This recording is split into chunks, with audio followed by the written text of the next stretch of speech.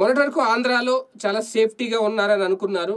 ఆంధ్రప్రదేశ్లో కరోనా వ్యాప్తి తక్కువగా ఉంది అని అనుకున్నారు. కానీ ఒక్కసారిగా ఒక బాంబులా పేలిన వార్త, కరోనా కల్లోలం ఆంధ్రాలోనే ఎక్కువ ఉంది. దానికి కారణం ఢిల్లీ నుంచి వచ్చిన, అక్కడ ప్రార్థనలో పాల్గొని వచ్చిన కొంతమంది వ్యక్తులు అనేది. ఇప్పుడు ఇదే వందల కొద్ది కేసులు నమోదవుతున్న ఏపీలో అనేది కూడా జరుగుతున్న ఒక ప్రచారం. కరోనా మహమ్మారి ప్రపంచం అంతా విలయ తాండవం చేస్తున్న ఆంధ్రప్రదేశ్ పరిస్థితి దేశంలోని చాలా రాష్ట్రాల కంటే మెరుగ్గా ఉంది అని మొన్నటి వరకు జరిగిన ప్రచారం. మొత్తం 23 కేసులు మాత్రమే నమోదయ్యాయి, పాజిటివ్ కేసులు అనేది. అయితే ఒక రకంగా ఈ లెక్కలు చూస్తే కనుక ప్రశాంతంగా ఉండొచ్చు ఆంధ్రప్రదేశ్లో ప్రజలు. కానీ త్వరలో ఒక భూకంపం రాబోతోంది అనే ఒక వార్త ఇప్పుడు ఆంధ్రప్రదేశ్లో ప్రజలకు కంటి మీద కునుకు లేకుండా చేస్తోంది.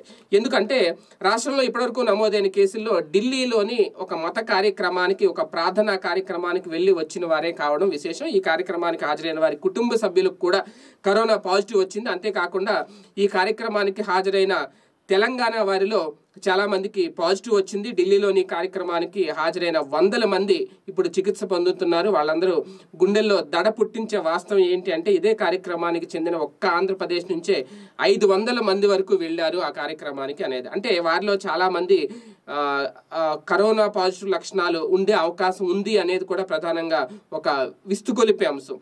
వారి ద్వారా ఇంకా రాష్ట్రంలో ఎంతమందికి ఇది పాకి ఉంటుంది అని ఊహించుకోవడం కూడా నిజంగా ఊహకే అందట్లేదు, ఎంతమందికి ఇది సోకి ఉంటుంది అనేది. ఢిల్లీలోని ఈ ప్రార్థన కార్యక్రమాలకు వెళ్ళిన వాళ్ళలో అనంతపురం, కడప, గుంటూరు, ప్రకాశం, నెల్లూరు, ఉభయ గోదావరి జిల్లాలు, అలాగే విశాఖ, శ్రీకాకుళం జిల్లాలకు చెందిన వాళ్ళు కూడా ఉన్నారట.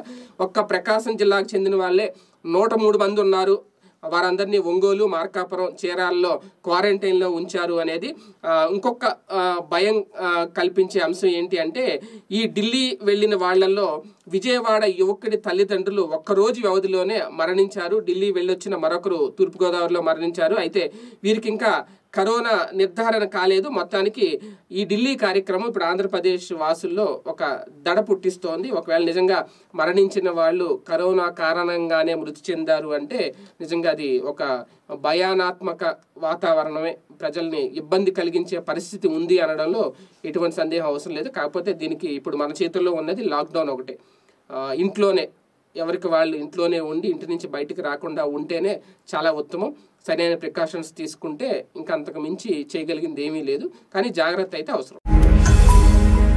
ఈ వీడియో గనుక మీకు నచ్చినట్లయితే లైక్ చేయండి, షేర్ చేయండి. మరిన్ని వీడియోస్ కోసం మా ఛానల్ను సబ్స్క్రైబ్ చేయండి.